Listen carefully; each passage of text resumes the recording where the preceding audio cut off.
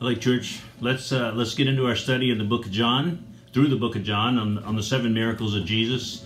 If you have your Bibles, open to chapter 9. Chapter 9 starts off with the 6th miracle of that, which is proof of the Messiah. And the opening scene of chapter 9 is kind of a continuation of chapter 8, where Jesus was, they threatened to stone him, and he walked out of the temple at that moment. And as he's walking out of the temple, chapter 9 begins. It says, "Now as Jesus passed by, he saw a man who was blind from birth, and his disciples asked him, saying, 'Rabbi, who sinned, this man or his parents, that he was born blind?'" It's likely that Jesus had just left the temple, right? He hasn't even left the temple grounds, and he sees this blind man. Now, blind people were, and lame and sick were often placed by their families outside the gates of the city or near the entrance to the temple, because they wanted to take advantage of people's good nature and going, the religious people's good nature, going into the temple. So Jesus sees this man immediately outside, and the fact that Jesus stops to deal with this guy's condition causes the disciples to ask a question.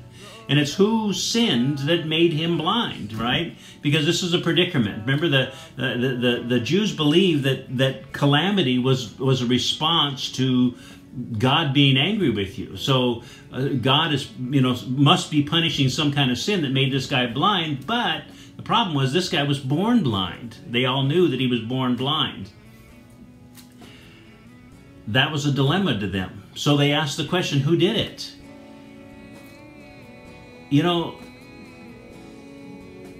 Jesus is going to use this opportunity, and he stops to this man, I think, on purpose to teach these guys a lesson, teach his disciples a lesson. Remember the inside the mind of the disciples when they were feeding 5,000s. You remember their response? It says, "We need to send these people away because they're hungry. Send them away so they can go fend for themselves." And that's not what Jesus is teaching his disciples. He's teaching them, as he said to them in the 5,000, you feed them. You do something. If you see the need, you take care of it, right? And so here's another person that has a need, and all the disciples want to see is that he's just a curiosity. Why? How is he blind? No one said to Jesus, you should heal this poor guy. They just want to know about him. Why did he end up in this condition? There's no concern for making it happen. Go to verse 3. It says, "And Jesus answered and said, Neither this man nor his parents sinned, but that the works of God should be revealed in him. I must work the works of him who sent me while it is day, and at the night is coming when no one can work. And as long as I am in the world, I am the light of the world."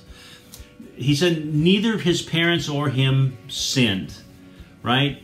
There's not a sin that's that caused this thing to happen. Jesus is saying this has happened so that God can be glorified, so that God can have his glory can shine through. Now, this may sound like a Christian cliche, but where the disciples saw blindness, Jesus saw an opportunity for God to move. He says, this happened so that God could be glorified. That's a great outlook for life. Instead of seeing the mountains that block our paths and block our way, this should change our attitude toward obstacles. We should see them as opportunities for God to do something amazing. And Jesus told the disciples, he said, look, as long as there's light, as long as there's day, I'm going to keep working. I'm going to keep being the light to this world. He's telling us he can't stop working. He can't stop his call, right? Jesus had only 3 years to be for his public ministry until he's crucified, and he's going to keep working to the very end. So he said, as long as I'm still here, I have to do what I've come to do, right? And what's the work? He says, I've come to be the light of the world, to be the hope of this world, right? That's the very statement that caused him in trouble back in chapter 8 when he said, I am the light of the world, and he who follows me shall not walk in darkness. That's one of the reasons they picked up stones, because he claimed to be God. He claimed to have the light of God in him. Jesus came to be hope. He came to be light. He came to be to lead us out of darkness. This blind man has been in darkness his entire life, and Jesus is about to bring him into the light and bring light into his life. He's about to become a living reminder of the very reason God came, Jesus came.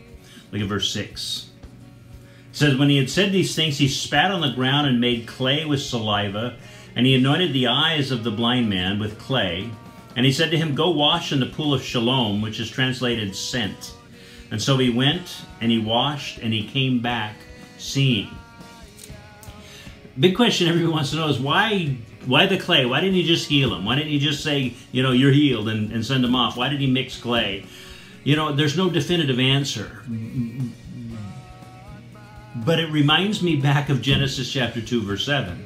It said, the Lord God formed man from the dust of the ground and breathed into his nostrils the breath of life, and he became a living being. Jesus is not restoring this man's vision, right? He's creating vision. This man's never had vision. So Jesus is creating vision within him. This is a creative act. And I think that Jesus is using a visual suggestion here to take us back to that moment of creation when God made man out of the dust of the earth. And I think he's just giving us that visual picture. Jesus is creating vision out of the dust of the earth, And then the next question that follows that all the time is, so why go wash in the pool of Siloam? Well, as we've seen with the other miracles, they were followed by a step of faith and obedience. And I think that's the step of faith and the step of obedience that God is calling this man to have. Go wash, which the man did. And it said, and he came back seeing. He came back to where he'd been begging alms, probably for most of his life. And Jesus was gone. He wasn't there anymore. They'll reconnect later, but he comes back here to the place where he encountered Jesus at the entrance to the temple. And look at verse 8. It says, therefore the neighbors and those who previously had seen that he was blind said, is this not he who sat and begged? And some said, this is he. And others said, well, he's like him. And he said, I'm he. And they said to him, how were your eyes open? And he answered and said, a man called Jesus made clay and anointed my eyes and said to me, go wash in the pool of Siloam. And so I went and washed, and I received sight. And they said to him, where is he? And he says, I don't know. And they brought him who was formerly blind to the Pharisees, who also asked him how he received his sight. He said, he put clay on my eyes, and I washed, and I see. This is a funny picture. This man comes back to the place that he's probably spent most of his life in blindness, and he's seeing again. And everybody wants to know, first of all, they're trying to say, well, this can't be the guy because he's seeing. And others are saying, well, it looks like him. It's kind of him. And then finally the guy says, it's me. I'm the guy. And they ask, how did this happen?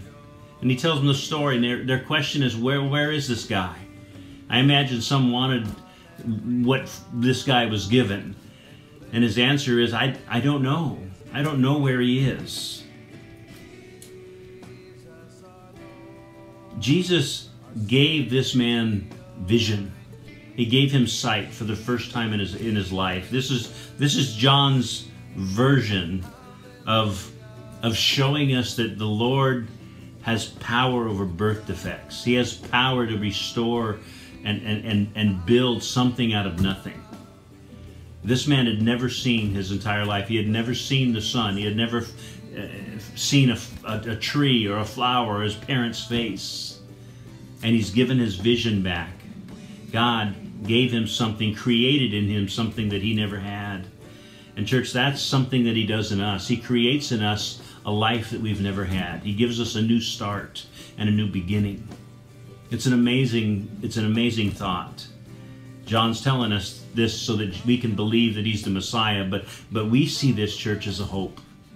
God can create amazing things in us out of nothing, out of something we don't have. And he wants to change us. He wants to change us from the inside out. And I pray you're open to that. I pray as we get into God's Word and read His Word that you will take it personal. As a gift from God, that He wants to change you from the inside out. He wants to create in you something you've never had. Let's pray. Father, thank you for your Word. Thank you for the opportunity we have to know you more, to trust you more, to build our lives on you. We give you the glory and the power, Lord, of our lives. We thank you for all you do. We thank you for how you minister to us. Lord, we thank you that you create in us a new thing, and you make us something out of nothing. And so, God, we praise you for building us a new life, for building us strength and courage and love. We give you the glory. We give you the thanks. In Jesus' name, amen. Church, go home, or go with God and trust him. Trust his word. Look forward to the things he wants to do in your life, and watch him do amazing things. Be open to his hand. All right? You guys have a great day, and I'll see you next time.